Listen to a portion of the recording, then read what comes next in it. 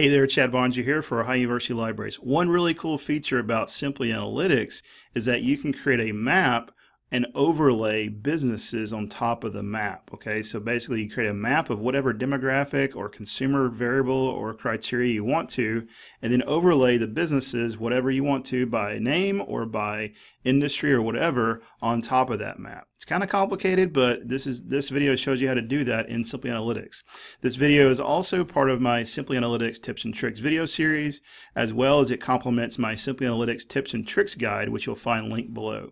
Hopefully it helps you. In a previous video, I showed you how to create a map like this and looking at consumer information for a particular product or product category. In this case, we're looking at organic food consumers by counties right now in the state of Tennessee. Now let's say we want to try to open a business in one of these kind of high demand areas. What we might want to do then is look at competitors in the area. And you can do that in Simply Analytics by looking at the Businesses tab in Simply Analytics. Now there's a couple ways of doing this. So let's say I'm looking for health foods, right? So I can go in and type in health foods. Let's just do health food here. And this will go in and do a keyword search for health food for the industry or the company name across the board there, right? So you'll see once we do this, it kind of creates a map and it puts all of the businesses. If we click on one here, you can kind of see here is Moss Munchie Mobile, and it looks like it falls in a category of food health supplement stores or health and dietetic food stores, right? If we click on this one up here, sometimes they can be a little bit hit or miss here and there. Let's see, this is Green Boomerang Incorporated. Let's see what's down here. Here we have Nature's Nugget Natural Foods Incorporated, right? So we're finding some good stuff there.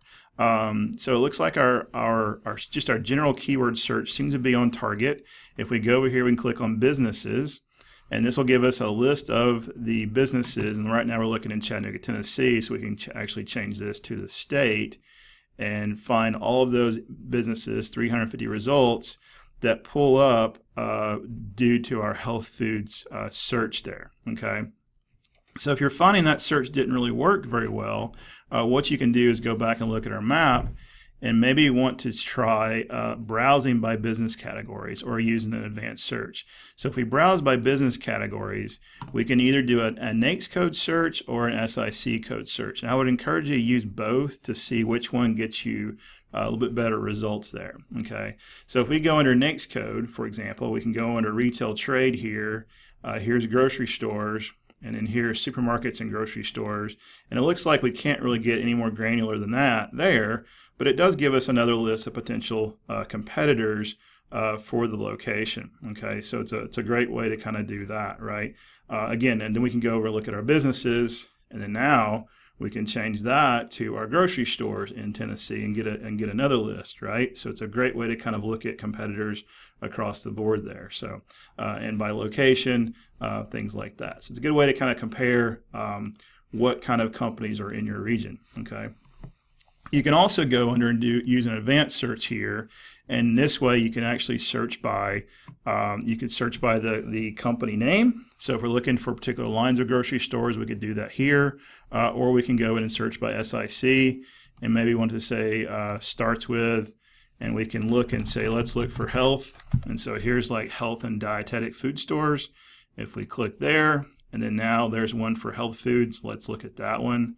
This may be a little too granular, but we'll see what happens. We'll do a search there. And so this finds a much smaller set across the state of Tennessee for health food stores. But again, we can go in, look at individual, there's Herbs Natures or Herbs Natures, depending on how you look at that, right? So there's different ways you can go in and look at that information. Again, we can go back over to our businesses here, change this to the SIC search that we just did, and get our list there. And once again, like most stuff in Simply Analytics, you can go up and export this as a Excel file so you actually have it for your own information for later. So there you go. Hopefully this video helped you better understand how to use SimplyAnalytics. Make sure you check out my other videos about using SimplyAnalytics, as well as my tips and tricks guide linked below. Take care and best of luck with your research.